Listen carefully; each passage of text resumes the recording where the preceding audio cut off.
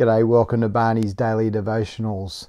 I'm on leave, but I'm pre-recording these just as a word of encouragement. We're going to be reading through the letter of 2 Timothy without comment, just a little bit at a time, and in the next 3 videos we'll have read the whole book. I hope you find it stimulating, encouraging as we think through and hear God's word about what ministry looks like, about what the church looks like, and what it means to run the race and fight the good fight of faith.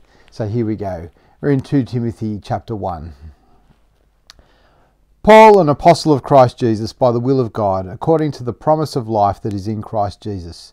To Timothy, my dear son, grace, mercy and peace from God the Father and Christ Jesus our Lord. I thank God whom I serve as my forefathers did with a clear conscience, as night and day I constantly remember you in my prayers. Recalling your tears, I long to see you, so that I may be filled with joy. I've been reminded of your sincere faith, which first lived in your grandmother Lois and in your mother Eunice, and I'm persuaded now lives in you also. For this reason, I remind you to fan into flame the gift of God, which is in you through the laying on of my hands. For God did not give us a spirit of timidity, but a spirit of power, of love, and of self-discipline. So do not be ashamed to testify about our Lord, or ashamed of me, his prisoner, but join with me in suffering for the gospel by the power of God, who has saved us and called us to a holy life, not because of anything we have done, but because of his own purpose and grace. This grace was given us in Christ Jesus before the beginning of time, but it has now been revealed through the appearing of our Saviour Christ Jesus, who has destroyed death and has brought life and immortality to light through the gospel. And of this gospel I was appointed a herald and an apostle and a teacher. That is why I'm suffering as I am. Yet I'm not ashamed, because I know whom I have believed and am convinced that he's able to guard what I've entrusted to him for that day. What you have heard from me, keep as the pattern of sound teaching with faith and love in Christ Jesus. Guard the good deposit that was entrusted to you, guard it with the help of the Holy Spirit who lives in us. You know that everyone in the province of Asia has deserted me, including Phygelus and Hermogenes. May the Lord show mercy to the household of Onesiphorus, because he often refreshed me and was not ashamed of my chains. On the contrary, when he was in Rome, he searched hard for me until he found me. May the Lord grant that he will find mercy from the Lord on that day. You know very well in how many ways he helped me in Ephesus. You then, my son, be strong in the grace that's in Christ Jesus, and the things you've heard me say in the presence of many witnesses, entrust to reliable men who will also be qualified to teach others. Endure hardship with us like a good soldier of Christ Jesus.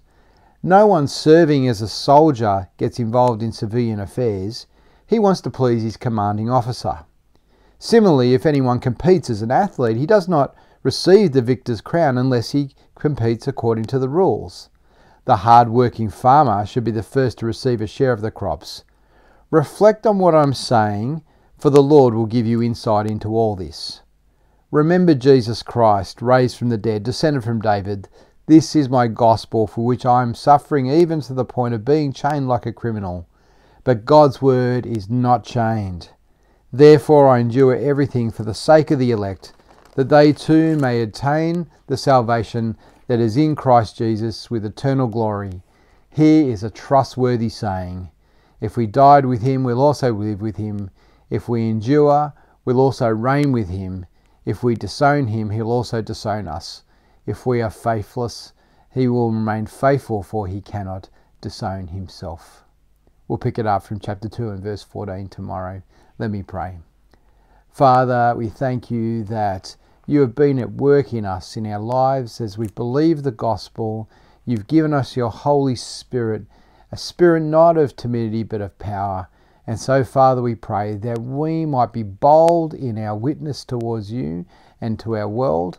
We pray that we might stand for the truth.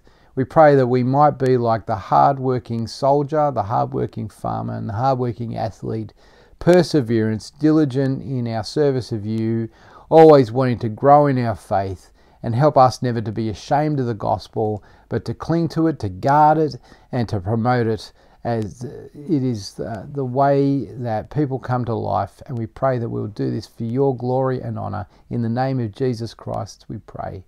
Amen. God bless everyone.